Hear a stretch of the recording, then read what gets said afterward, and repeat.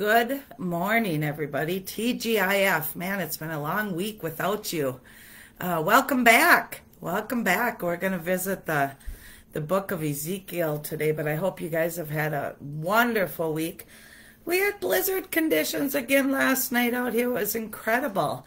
It just all of a sudden picked up. Thank God. Both my boys made it home, Darren and Brandon, with the semis.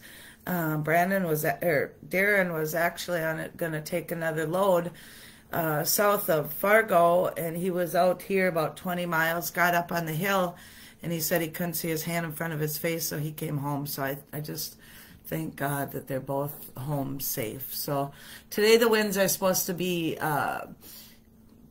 quite high too, but you know, our farm is facing the east, and it looks nice and clear out here. But I am going to run into Langdon to run some errands today, so I hope that everything is good out that way. And I know Minnesota folks have had some bad weather too, so God bless our farm, and God bless all of you guys wherever you are today, and I'm glad to be back. So let's start with our morning affirmations. It's been a week since we've reminded ourselves of this. I am important. Today is going to be a great day. The world needs me. Today I choose happiness, and I believe in myself. Today is a new and fresh start. Today I will do my best, and today and every day I am God's child, and He loves me. Praise the Lord, praise the Lord, praise the Lord. So obviously, with not getting in touch with each other, we have a lot of prayers and acts of kindness to share. And so get your journals out or pencil and paper, and we'll get rolling on this. So let's see. So we prayed, Kathy Nash had asked us to pray for Abby a while back because she thought she had cancer. She's in her early 20s. But instead, they found out that she has a treatable growth on her thyroid. And it's a thyroid disease that, you know, she will need to be on medication for possibly a long time, possibly her whole life. But praise the Lord, that is so much better than cancer. So please keep Abby in your prayers for continued healing. Scott DeSeth had surgery on Wednesday. And the doctor was very, very pleased with the way things went. He said Scott handled the surgery very, very well, which doesn't surprise me. And he had actually got up and walked a little. But then I texted Sally, his wife, yesterday, and he kind of had a rough night then on, it would be Wednesday night. You know, Scott just had a lot of problems with his back, so that is expected. But he is a trooper, and he's keeping moving, and I don't know when he'll be home yet. I'm going to reach out to Sally today, but please keep Scott and Sally in your prayers. I am just so hoping that this surgery will do the trick for him, because he's been in a lot of pain for a long time. Tracy, a friend from back home, from back in high school, asked for prayers for her son who is having open heart surgery. Now, I haven't gotten a update on that, but God knows, and just keep him and his medical staff and the family in your prayers. Bobby Pierce, who is an old racing friend of mine, excuse me, requested prayers for his dad. Now, his dad had cancer a while back, and now it's returned in his bladder. And he's going to be having surgery, or had surgery. But please keep Bobby's dad and family and medical staff in your prayers. Deb, an old friend of mine from back home, old friend, we go way back, she requested prayers for her son, Des. I don't know what that's about, but it doesn't matter. It's not my business, because God knows. So please keep Des in your prayers. Kathy Nash also requests prayers for Terry Danielson. I believe it's her cousin, but it's a family member. And he lost his wife, and he's going to be going through some really tough times up ahead here. So please keep Terry in your prayers. Larry Kanoki from the Edmore area here was having some foot problems, and so prayers are requested for him and his doctor appointments. Melanie, my good friend from Wilmer, very good friend, we prayed for her dad who was hospitalized with COPD. Oh, what was it, a week or so ago? And unfortunately, my friends, he passed away. He passed away. But Melanie and the family are full of the Holy Spirit, and they know exactly where he is. But please keep them in your prayers. Another friend, Colette, her friend fell. I think we talked about this a while ago, and fractured some ribs. And he had some other medical problems as well, and was treated, came home. But then he went back into the hospital and came home that evening, but I don't have any more updates on that. But Colette's friend Steve really needs a lot of prayers. So my friend Gina, oh my goodness, my friend Gina from back in the Atwater, Grove City area in Minnesota there, wonderful woman. She received word that her son Ethan, who was in the, I believe it was Air Force, but forgive me if I'm wrong, and he was going to be a military chaplain, but was doing some air traffic controlling right now. Him and two friends were in a wedding, and they were on their way to Pensacola, Florida, and were in a car accident. So she received word that he was in a car accident, but that's all that she knew. Then she received word that he was in the Pensacola hospital. That's all she heard. And so then she reached out and did some more investigating. And unfortunately, my friends, Ethan did not sustain the injuries from the car accident. Ethan was 20 years old, full of life, always fun, bubbly. I remember him when he was little, when Gina was helping me with the fundraiser, and her, her kids were there. And it is just such a devastation, but the very cool thing is their family is full of the Holy Spirit as well. And I don't know if Gina's in shock yet, or if it's just the Holy Spirit working through her, but she has just been so very strong throughout all this. So please keep the Lilleberg, Gina Lilleberg, and the family in your prayers. Ethan is supposed to be coming home today. The military is flying him home, and then of course they are doing a parade, per se, if that's what you want to call it, back to Atwater. And he's supposed to be, I think, arriving in between, what did they say, 8:30 and 9:30 tonight. So if any of you folks from Minnesota would like to join that, that is what's happening. So God bless the Lilleberg family.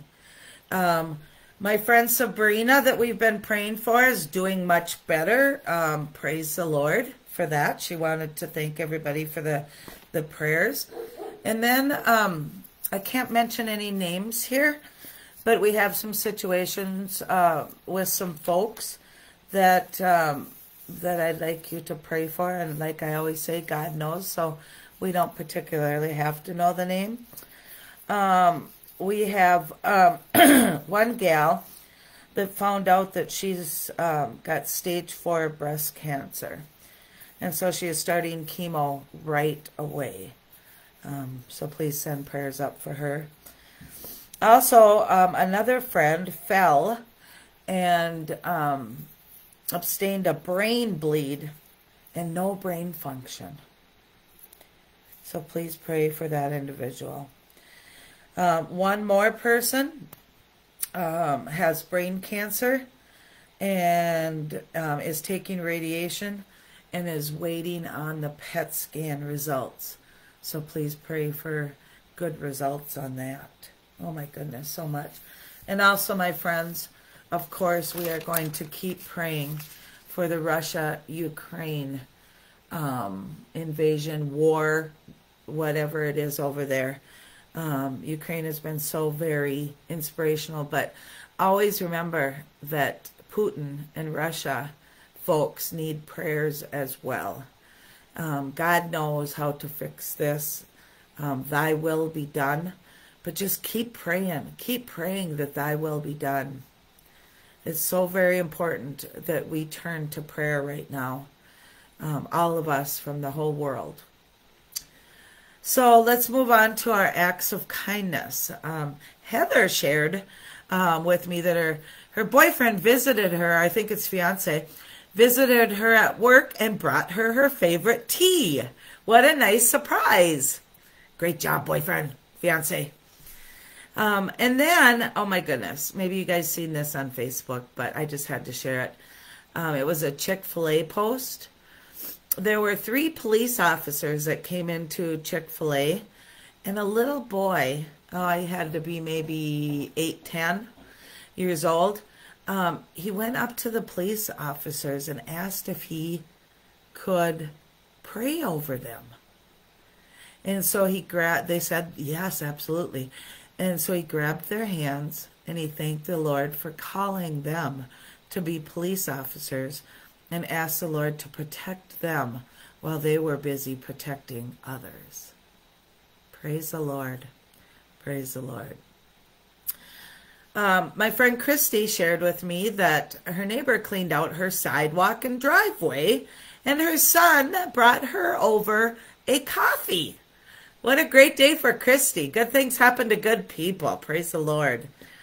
And you guys may have seen this on Facebook, but I want to share this as well. Even if it's not true, it's a nice thought.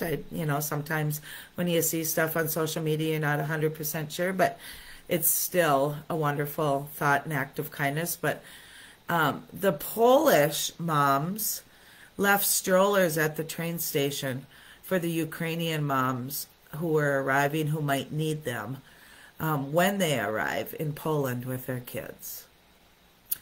And, I have just heard so much because, years ago, Poland was not so quaint on letting people into their country. And I have just seen stuff now, how they are so welcoming. They're preparing food. They're sustaining to their needs of the Ukrainian people. God bless them. God bless them. Jolene shared that her friend Brittany took her to the hospital. Jolene's been having some kidney issues, so please keep her in your prayers. But then her friend Brittany did some grocery shopping for her and also gave her some banana bread because her potassium level was low. How awesome is that, to be able to treat yourself to banana bread? Because, bananas are high in potassium. No sugar, calories, or anything like that in there, of course, but they're high in potassium. So thank you, Brittany, for taking care of Jolene. And then again, we thank Lori Legacy Lowe and her mom and dad for donating more eggs. They brought over 50 dozen to Lawton on Wednesday night for our church service. And Lori has a lot of chickens, obviously, because I think I've gotten 100 dozen in the last few weeks here. And her mom, Lois, and Bud are washing all the eggs and helping her out because, Lori had some problems with her foot. So God bless all of you guys. I've shared them with nursing homes and people from the church. And, the cool thing about it, Lori, if you don't realize this, if you're watching, the eggs that I'm sharing with people are turned around to then sharing with other people, like at the nursing homes, and even the people from our church.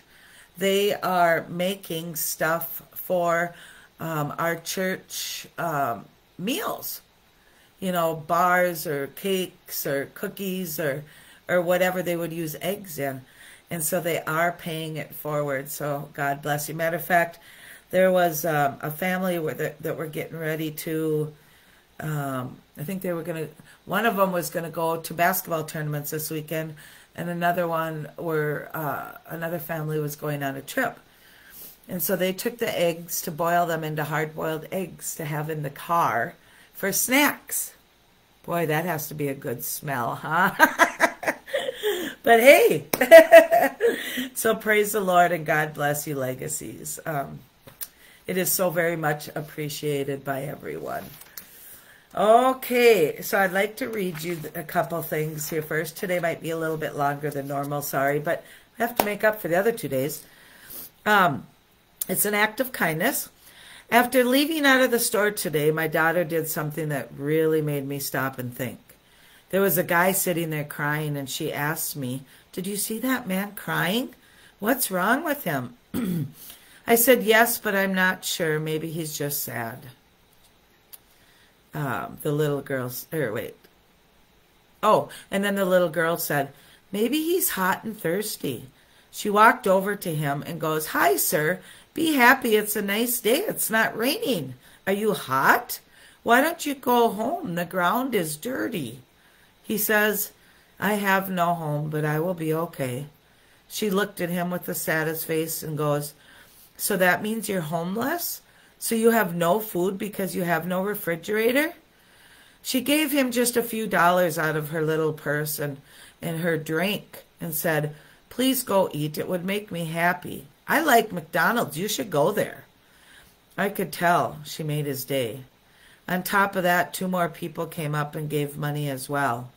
We had a small conversation, and he explained that his trailer burnt down and he lost everything, including his wife. I felt for him. It just warms my heart that a 6-year-old led by example this morning. It is so awesome. Kids see no color, and that's exactly how it should be.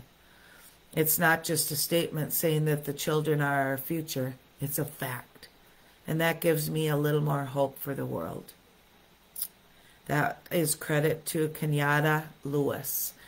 And her daughter and Kenyatta are African American. And the man who lost his home was white. And she's 100% right. Kids do not see color unless it's brought to their attention. I first-hand experience with me. So God bless you, little ones. God bless you. So as most of you guys know, and grab your tablets again, and I did, I think, post this on the High Plains page, but we are in the season of Lent, okay, and I found this really neat thing from Pope Francis. So do you want to fast this Lent? We all know what fasting is. We give up something, right? Well, here's some ideas of what you can fast with. Fast from hurting words and say kind words. Fast from sadness and be filled with gratitude. Fast from anger and be filled with patience. Fast from pessimism and be filled with hope. Fast from worries and have trust in God. Fast from complaints and contemplate simplicity. Fast from pressures and be prayerful. Fast from bitterness and fill your hearts with joy. Fast from selfishness and be compassionate to others. Fast from grudges and be reconciled. Fast from words and be silent so that you can listen. Amen and praise the Lord. Love that, love that, love that. Definitely something to keep in our back pocket. All right. So with that, let us pray. Dear Father, during this season of Lent and every day thereafter, we pray that our physical hunger will give way to our spiritual longing. Help us to return to you with all of our heart. When life's burdens and irritations arrive, we pray for acceptance and grace. We know that we all have attitudes and prejudices that could bear changing. Help us to learn new lessons and see deeper truths. Help us to build our communities through acts of kindness. Dear Father, please help us willingly open our past and present wounds to your healing power. Please forgive us for straying from you this past year and know that we admit and repent all our sins.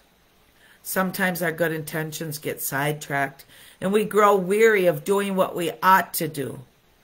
We pray today, dear Lord, that we remain faithful to your commitments to those around us and to ourselves. In Jesus' name we pray. Amen. Love it. Love it. Love it. So today, my friends, we're in the book of Ezekiel. Okay.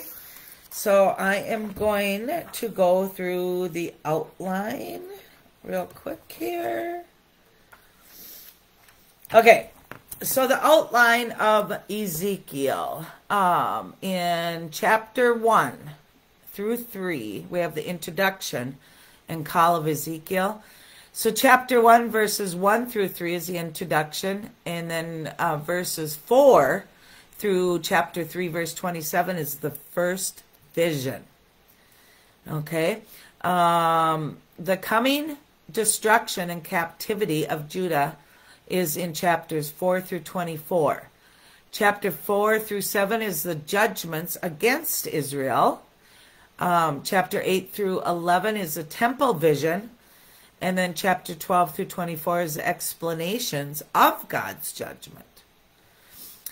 Chapters 25 through 32 is a judgment against other nations. The judgment against Judah's neighbors is in chapter 25. The judgment against Tyre is 26 through 28. And the judgment against Egypt is 29 through 32. Now the restoration of God's people is in chapters 33 through 48. The watchman talks about the watchman in chapter 33, verses 1 through 20. The fall of Jerusalem is in chapter 33, 21 through 33.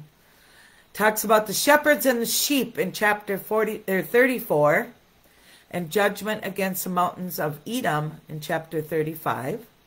Consolation for the mountain of Israel in chapter 36. Chapter 37 is the restoration of Israel. Chapters 38 and 39 talks about Gog and Magog. And chapters 40 through 48 is the vision of restoration.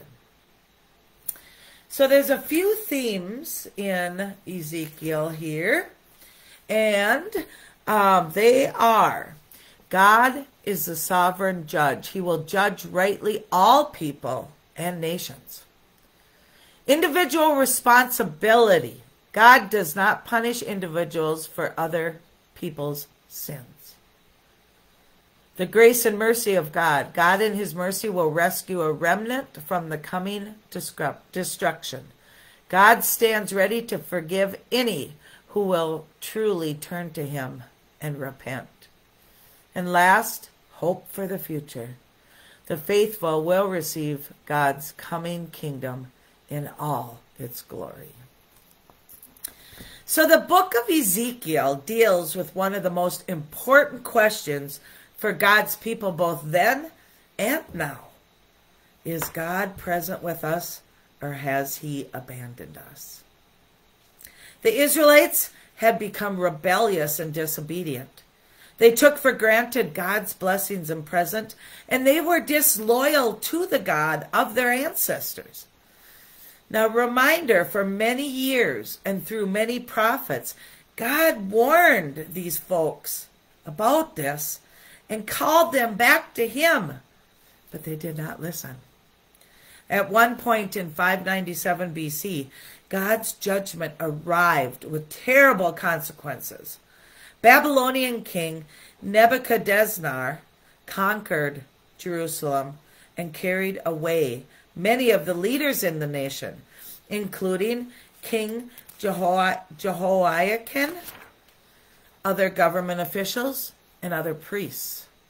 Now that group of people, even as they were exiled to Babylon, 800 miles away, they continued to think that God would destroy the Babylonians shortly and make things right again. God then sent these folks a prophet named Ezekiel, who came from a priestly family and received his calling from God in 593 BC. Now, throughout Ezekiel's long ministry, and in many creative ways, he explained to the Israelites the meaning of God's presence with them. Now, when God's people are faithful and humbly walk before God, God's presence is a source of blessing, peace, and fruitfulness. However, when God's people are disloyal, rebellious, and adulterous, God's presence is a terrifying thing because it means judgment and correction. Now, because God is merciful and compassionate, his presence also means forgiveness, salvation, restoration, and hope. Now, the prophet Ezekiel was from the priestly line of Buzi, B-U-Z-I. And it is said that he wrote this book of Ezekiel. Now, being from the temple priests of Jerusalem, Ezekiel was taken from the exiles to Babylon in 597 BC. Ezekiel lived with his wife along with many of the other folks that were exiled by the river Kibar near the Babylonian city of Nippur. Now, most scholars agree that Ezekiel received his call from God when he was about 30 years old, therefore, then beginning his ministry as a priest. His ministry could be seen as maybe quite bizarre in a way, because here's a few things that describe his bizarreness. Ezekiel lied motionless for long periods of time and was mute. He did not mourn the death of his wife, and he received strange and vivid visions and behaved in unusual ways, such as shaving his head with a sword and then burning it, cutting it, and scattering his hair around the city. But the strangeness of his ministry pointed to terrible times that God's people were experiencing. And it pointed to their stubbornness and rejections of God's encouragement to repentance. And it pointed to the years of exile and the suffering and punishment they would experience. Now, the book of Ezekiel contains dates for many of God's answers that Ezekiel received from his visions. We date his first vision to 593 BC and the last one in 571 BC, which means that Ezekiel's ministry lasted about 22 years. Now, Ezekiel may then have written his book shortly after the end of his public ministry. The events and prophecies of the book occurred during the period when different groups of people from Judah were forced on the long march and exiled to Babylon. The Assyrian Empire had taken the northern kingdom of Israel captive over 100 years earlier, and prominent people in Judah were taken into exile in Babylon over a period then of several years. Matter of fact, Ezekiel himself was taken captive as well. Ezekiel, though, had many prophecies for many people and places. And I think it's important to visit each one, therefore allowing us as we go through the books of the Bible to see how each one played out. So I am going to flip to this page so I didn't have to type them all out here. And so here are his prophecies. I will give you the subject and the prophecy, okay? Israel. The subject is Israel prophecy. The end has come for the kingdom of Israel. Judah. The nation of Judah will fall to Babylon. Jerusalem. Jerusalem will be besieged and destroyed. The temple will be desecrated. The prince in Jerusalem. Zedekiah will be captured and taken to Babylon, where he will die, but he will never see Babylon. Ezekiel's words were precisely fulfilled. Ammon, A-M-M-O-N, Moab and Edom. Although their ancestors made them close relatives of Israel, these nations were hostile to Israel and Judah. God will judge them. Philistia, Tyre, Sidon, Egypt. God will judge the neighboring nations and cities and states around Israel and Judah who were hostile or led Israel to worship idols. Gog of Magog, Persia, Cush, Put, Sheba, Dedan, Tarshish, and the coastlands. God rules over all nations. Not only will Israel and Judah be judged along with their neighbor nations, but so will the nations of the north, south, east, and west. So these are the prophecies that Ezekiel shared with people that came to life. So despite the many warnings through the prophets and Ezekiel, most Israelites did not believe that God would allow evil people to conquer Jerusalem and destroy the temple. Even when the Babylonians conquered Jerusalem and exiled a portion of the population to Babylon, these people who were exiled still believed that God would destroy Babylon and rescue them sooner rather than later. And if you're not following this, that's a great thing to believe in God, right? But they missed the point. They missed the point of the reason that this was happening. You know, God says you have to be accountable for your actions and take responsibility. And this was God's punishment, per se, to the folks of Israel because of their disobedience, their adultery, and their dismay. And so God was going to make them suffer first. But as we read here, we will find that God was still with them. Now, Ezekiel's prophecy proved sadly true when King Nebuchadnezzar destroyed Jerusalem and the temple in 586 BC. Ezekiel told these people that it was going to happen because of their actions. But yet, here's what I'm talking about. God's presence did not abandon his people. Rather, as Ezekiel saw in a vision that God went to Babylon to be with his people and saw that God's presence would remain with them.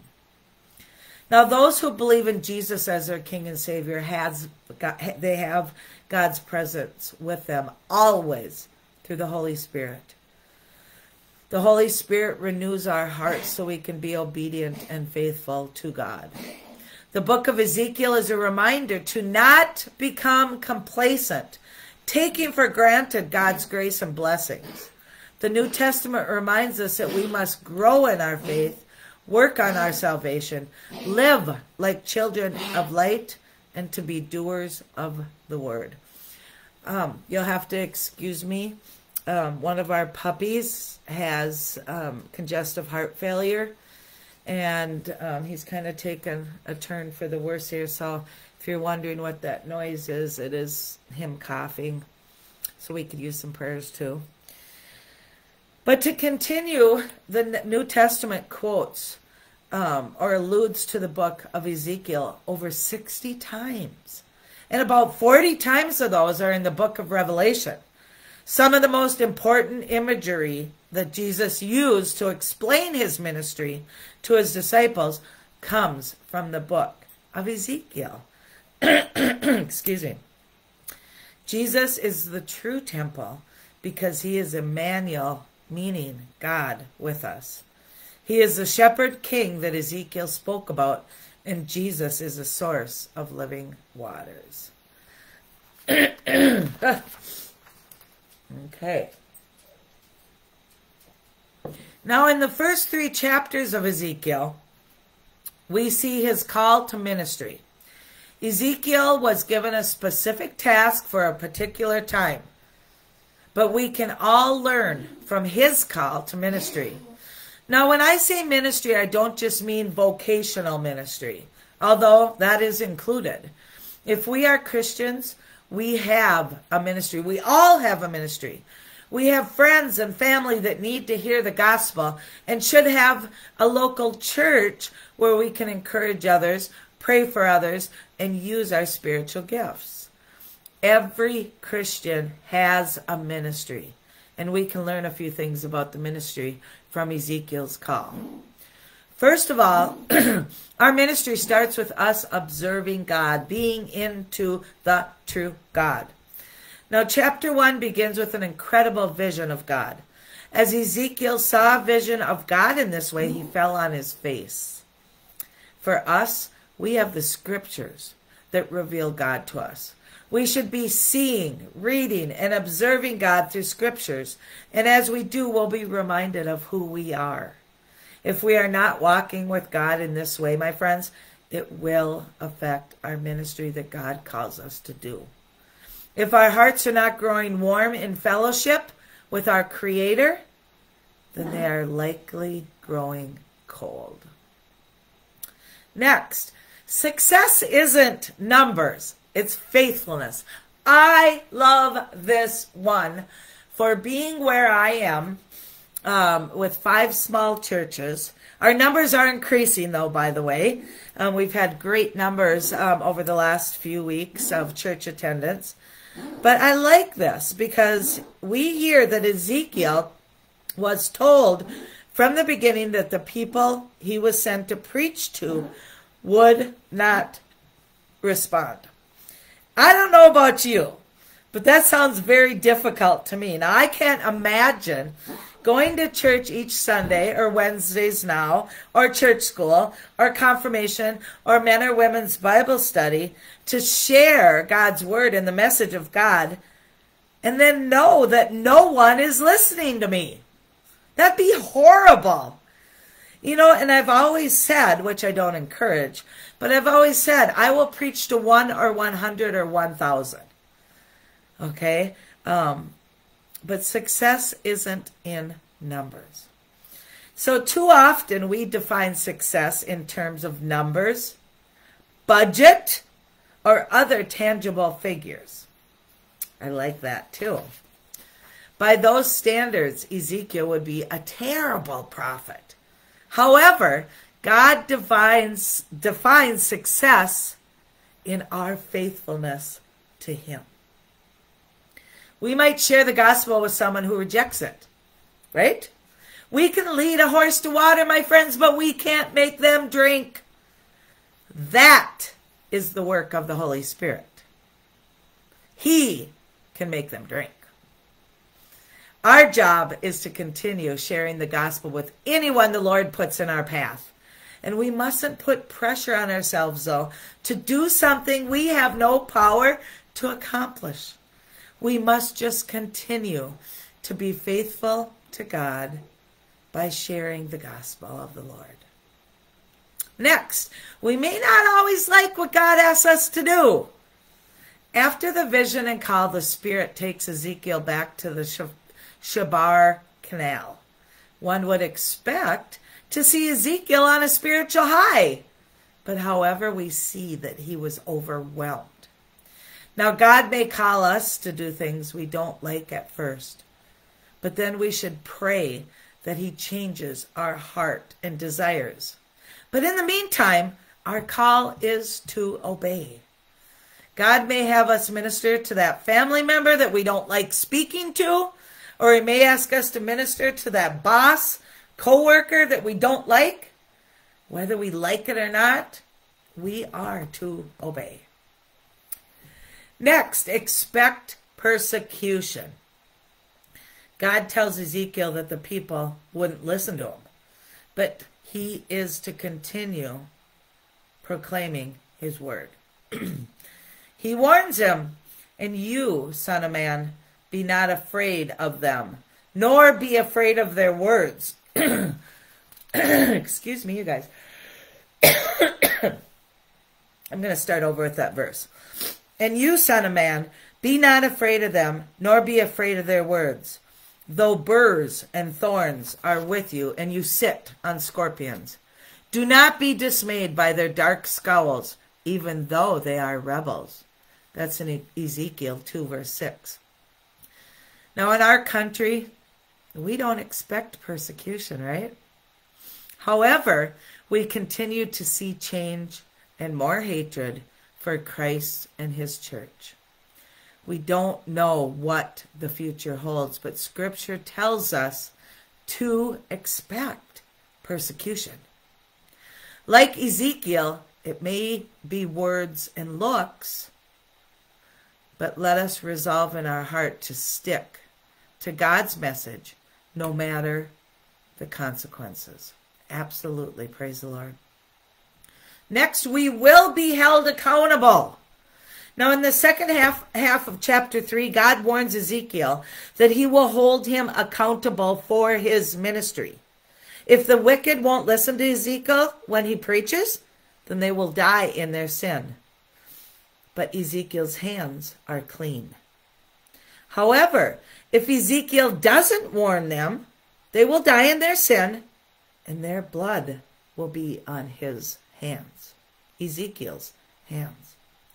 Our job, as we noted above, as we just talked about, is to warn people of the judgment to come and give them the hope and good news of the gospel. Now, not everyone we share with will believe, but if we've told them, then we've cleansed our hands. However, if we shrink back from warning them and they die in their sin, then there is blood on our hands.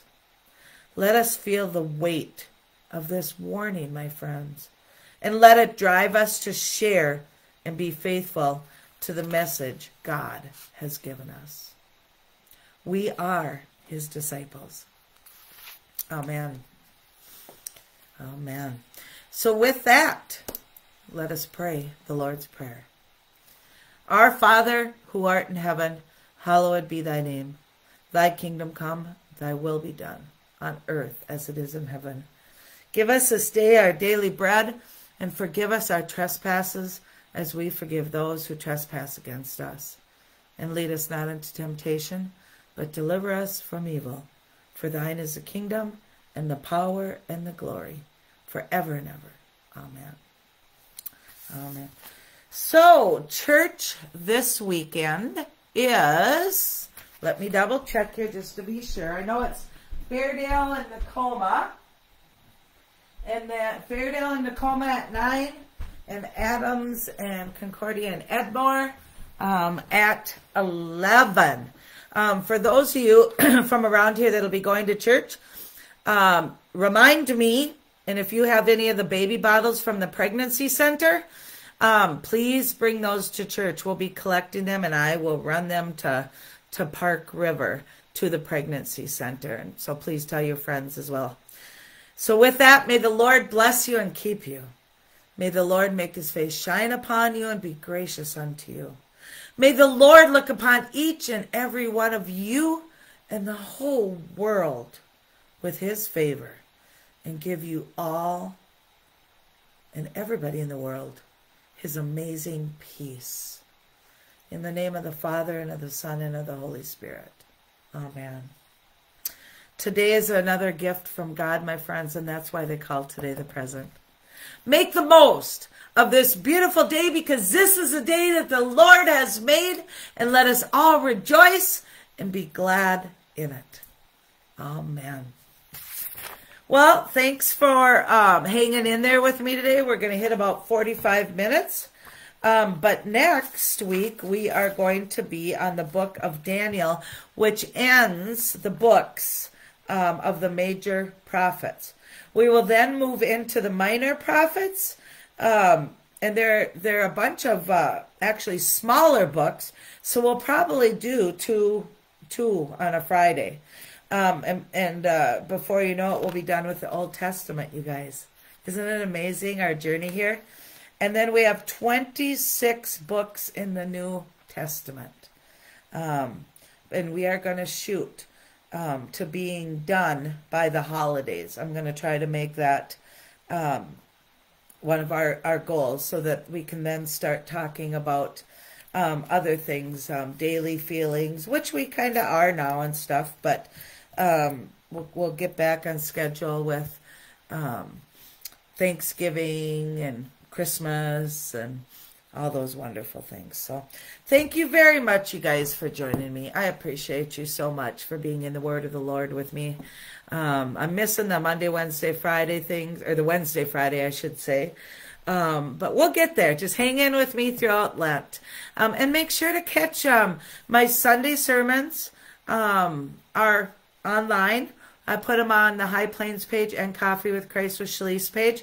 And also the Wednesday night Lent services will be on those two Facebook pages as well. So you can still receive a message on Mondays and Wednesdays. And of course, our Wednesday night services are pretty much being led by the confirmation kids and others. And so catch those because they are doing an amazing job. So until next Friday, God bless and bye for now. Have a great, great week. Bye now.